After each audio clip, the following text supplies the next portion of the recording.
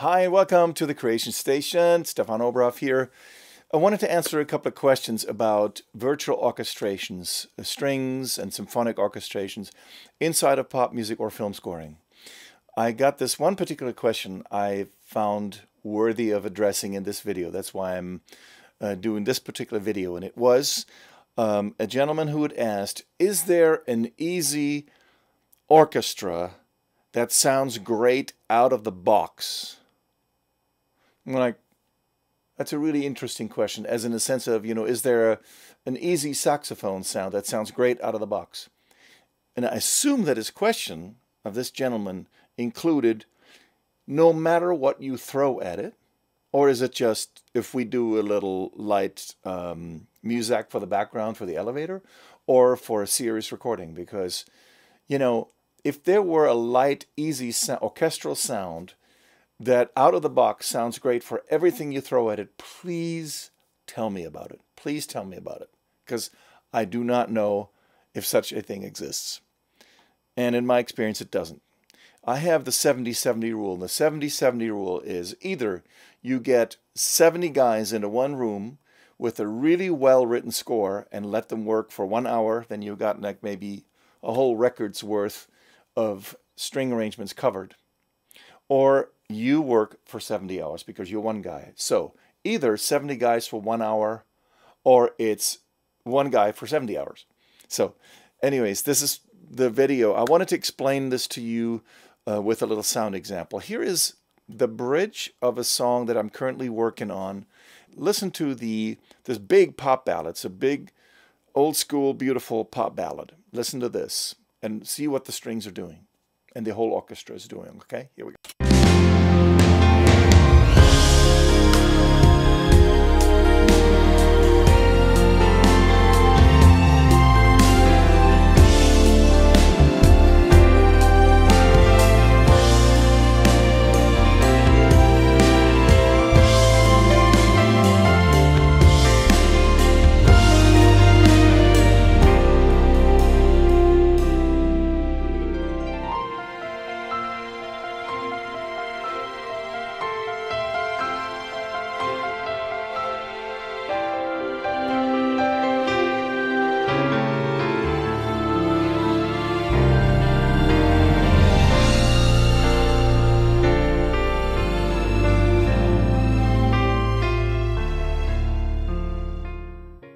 So this is an incredibly dense orchestration for a major, major emotional strong point of the song in the bridge.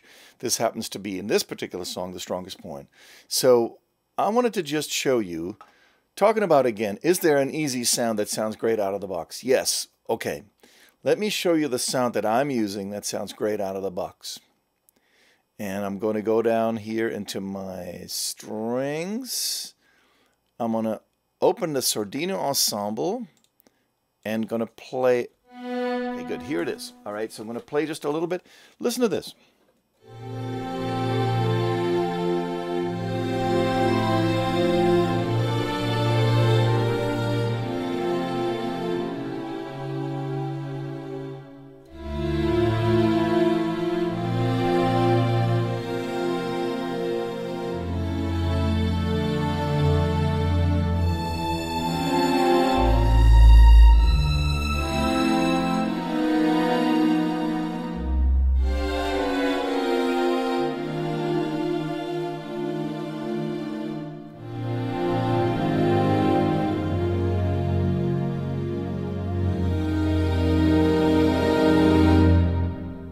So one of the things that you can see right away, I can play it, first of all, not only in the violin register, I can start way up high.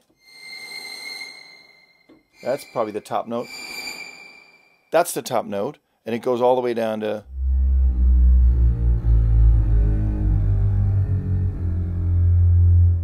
All right, so it sounds beautiful, and that's a sound that's very, very strongly used in this song. However, did you notice when there was this one string line? Let me point it out for you. I'm going to solo out this particular line. Let me make them a little larger here in the magnification. Let's listen to this.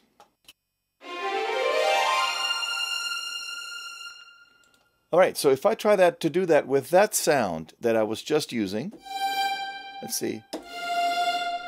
Let's see what happens. If I'm going to use this sound, I'm going to play it. Well, first of all, can you see? You probably guys can't see my contact. Let me open it up.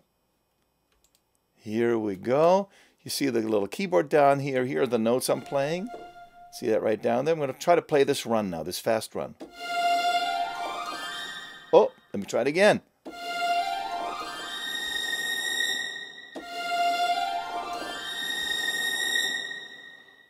So what just happened? So if I hold a note long, the sound builds up and gets loud enough. But for the faster notes, it's not loud enough.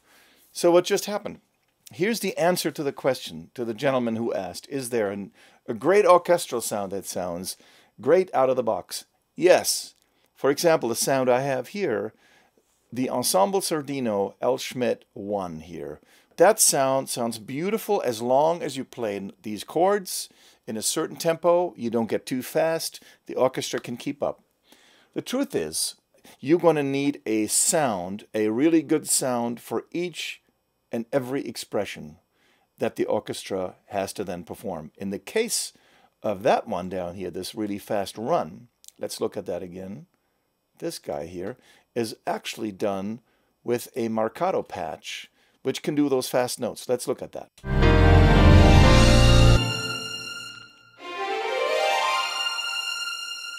So that sound, let's take a look. Let's go there. Let me find the MIDI performance of it. There it is. Let me open it up. Aha. So this sound can do it, right?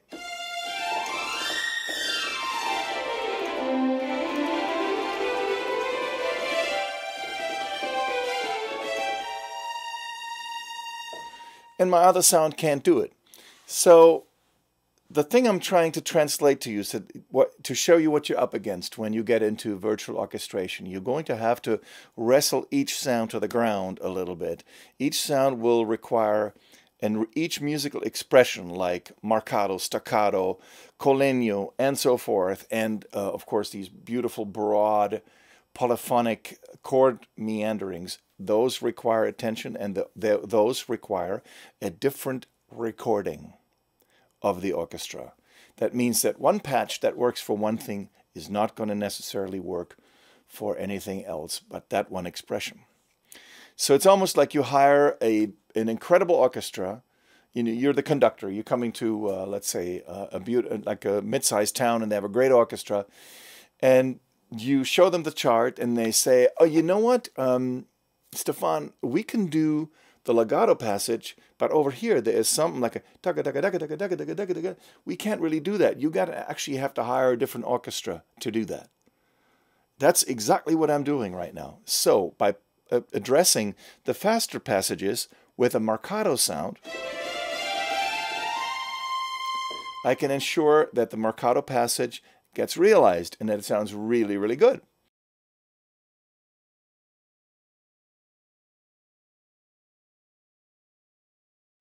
If I try to do the same thing once again with the Sordino ensemble over here, let me do the same thing. Wait, oops, can't hear it.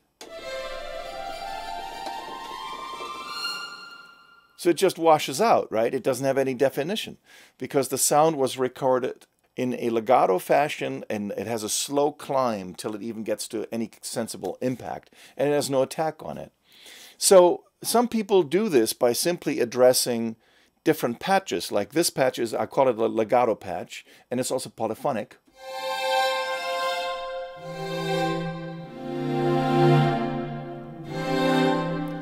But it cannot do the staccato thing. So if I do the staccato,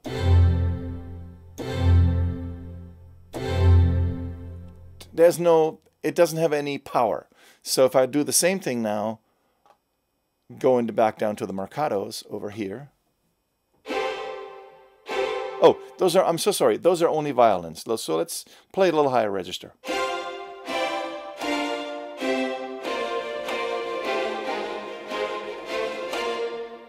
So those can do a lot of the things that I require, which have a fast expression.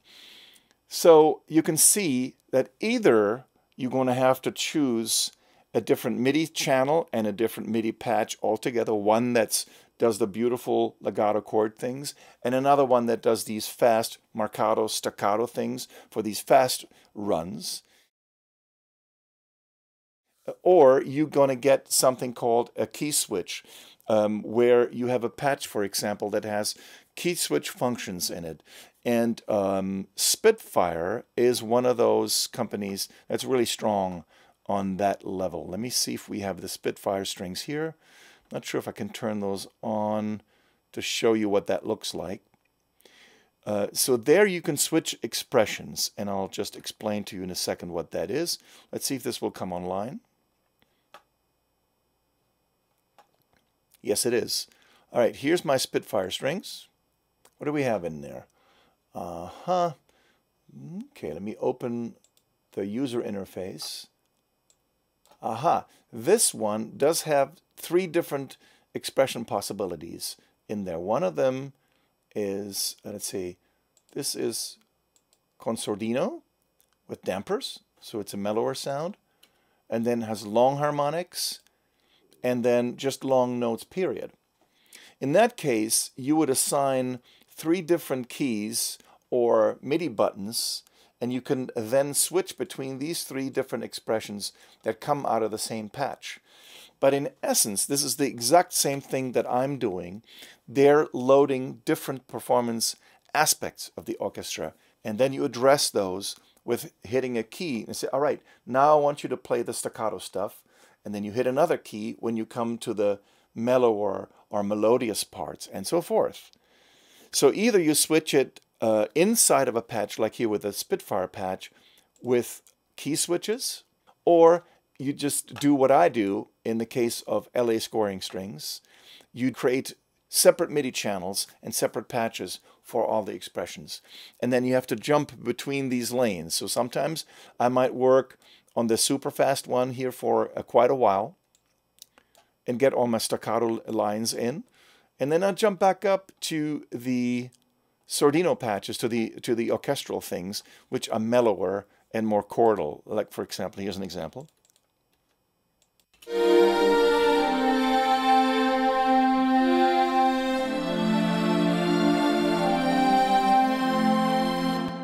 So there's not much going on, however, that will make more sense when the other orchestration is added up on top. But now let me add in the layer of fast things that sits on top of it.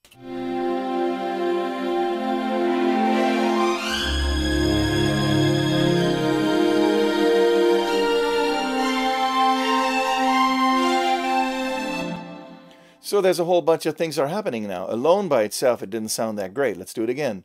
Sordino only.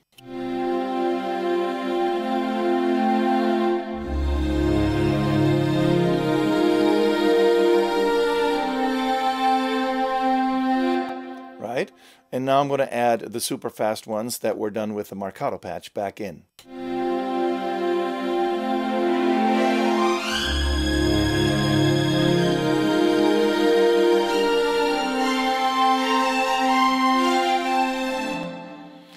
So that is the principal challenge of virtual orchestration, is that there is no orchestra that will do these expressions automatically. For example, if you play something slow and chordal in the left hand and you decide to go in the right hand and play something like that, that is this really fast moving line that you just heard up here.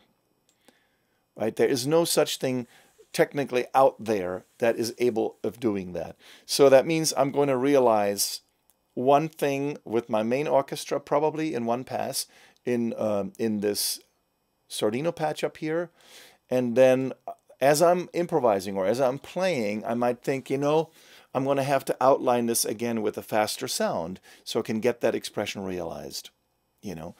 So that's one aspect. That means every aspect of musical expression, for example, fast or slow, already requires 2 different patches and 2 different MIDI channels, or a key switch on a patch that can switch between these 2 types of sounds.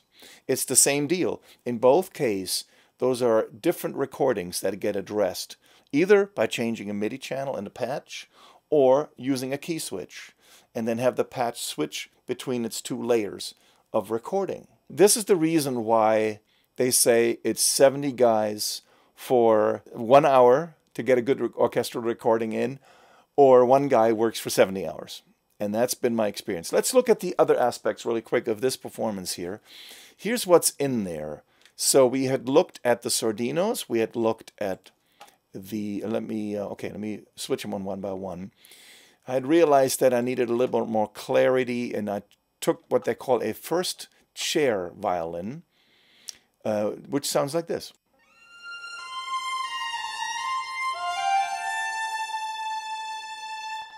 So that is actually, it sounds like a single violin recorded in an orchestral room, which is really, really good. It's also from LA Scoring Strings. That's in there. Let's add that in. The next thing I have in there, in order to support the cello clarity, I overdubbed the cellos, which do this.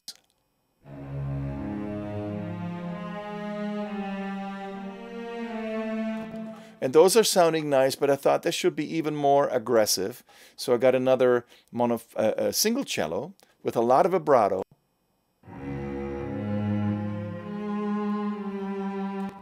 And layered it on top of that sound.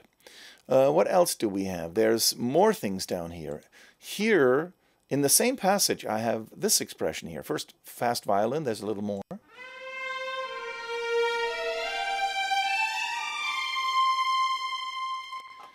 This is another overdub, just to duplicate things, to fatten up something. Then from the Swam strings, I have this here.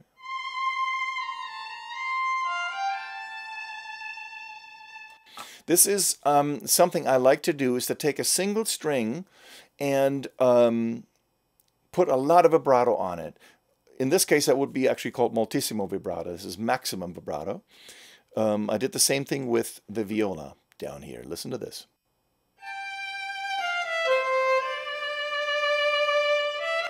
So if you add all these things in together, let's see what that sounds like.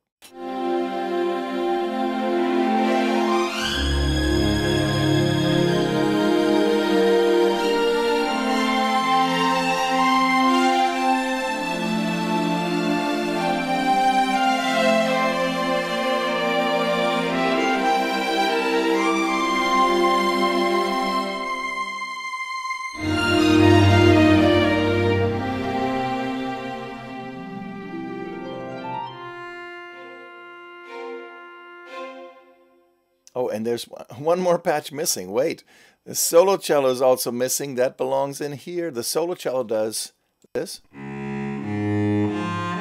That's probably the most aggressive attack that really pierces through. This is all about getting the impact that I'm seeking. You know, if stuff sounds washy, I will probably overdub something with a very aggressive sounding patch to make the expression shine through. One more thing here is one thing I really love from the Spitfire. I think this is from Mural, something that goes from non-vibrato to vibrato. Listen to this gorgeous sound.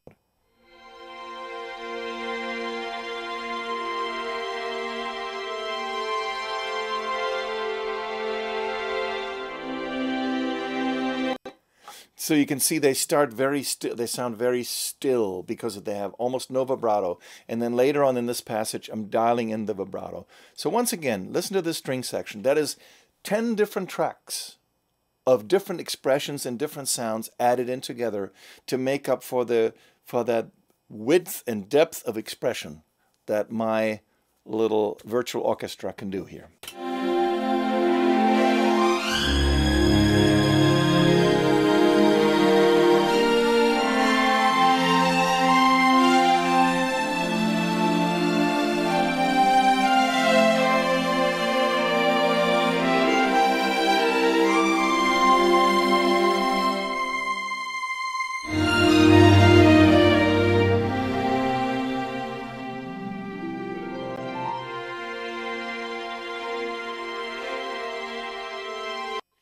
All right, so now if you think that that's all the symphony orchestra does, there's still holes in the arrangement, and I will explain why. Because other instruments take over a certain function and a certain textural shift. Because if it were only strings, it would sound fatiguing after a while. So I'm turning on oboe, alto flute, bassoon. There's nothing in here. French horns, really important. Euphoniums as well. They're bringing a lot of depth. What else do I have here? Hang on. So now we're listening to pretty much the full symphonic complement.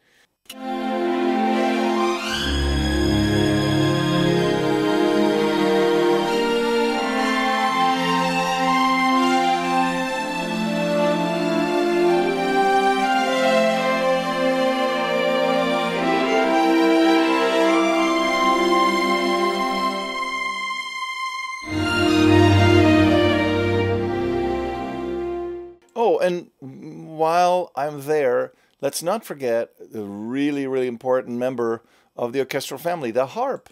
Once again, here's what the harp does.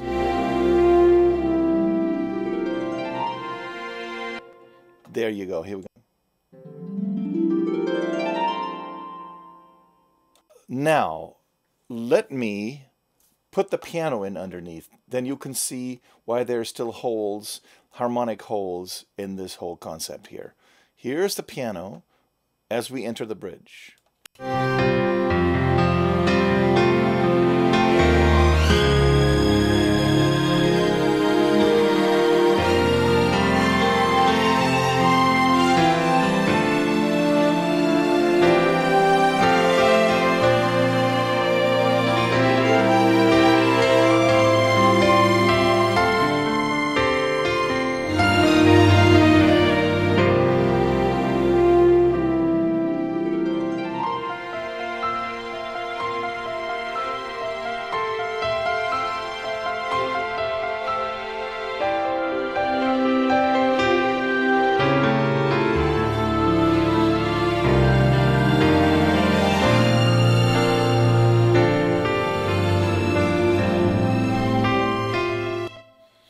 And so forth.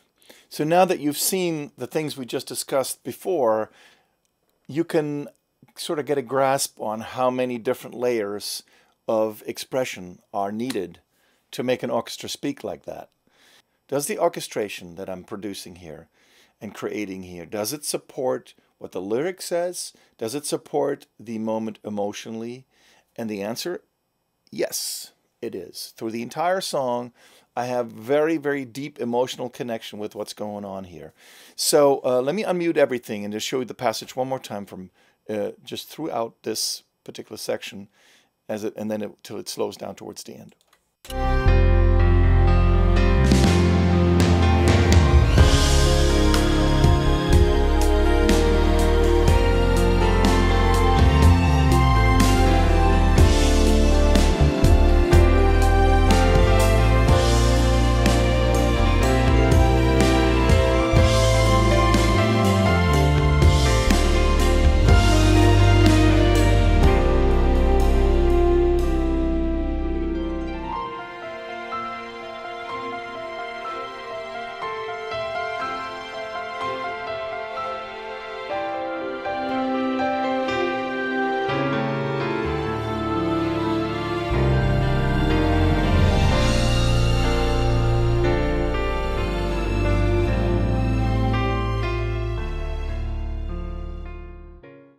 Anyways, and then the song goes to a very, very lovely, calm ending.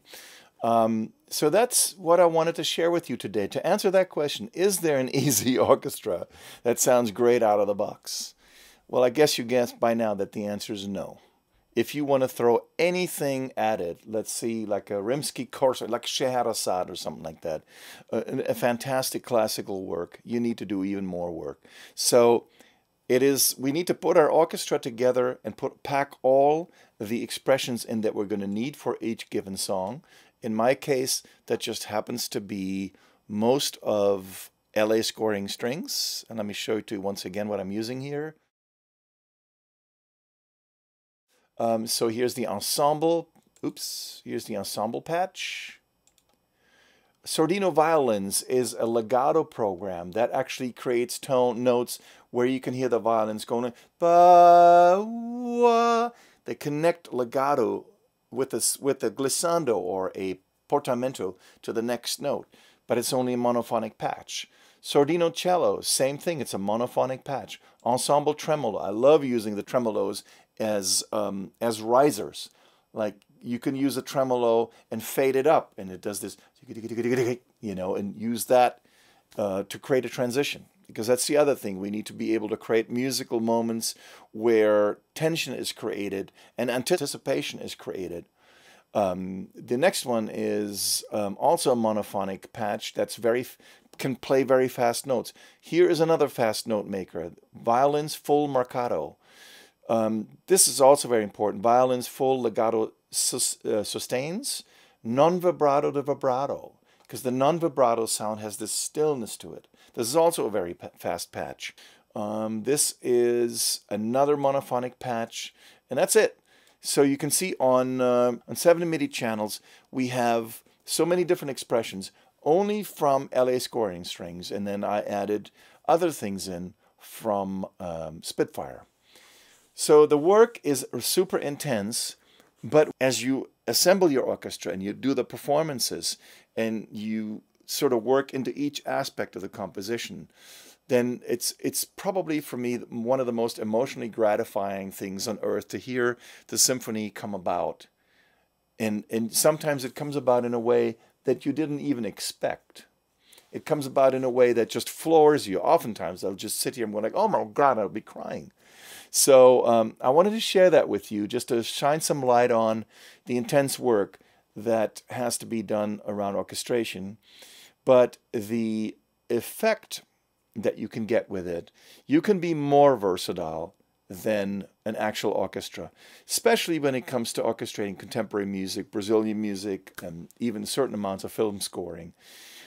Because sometimes there are limits to what an orchestra could do, and very, very well-known composers have been known to have to use synthesizer strings to layer them on top of actual symphonic recordings because the symphonic recording couldn't realize one of the aspects they were hearing in their imagination, in their inner ears, so they would layer these synthesizer strings on top. That's it for today, everybody. Please subscribe to this channel and give the video a like if you see it on YouTube. Or if you're not on YouTube, come by my Facebook channel. It's the link is obviously wherever you see this video. Also, if you would like to learn this, I teach this online now that we're in the world of Zoom. This is still, by the way, this was filmed on December 27th, 2020, so we're still in lockdown. And I've been doing an unbelievable amount of work like this online.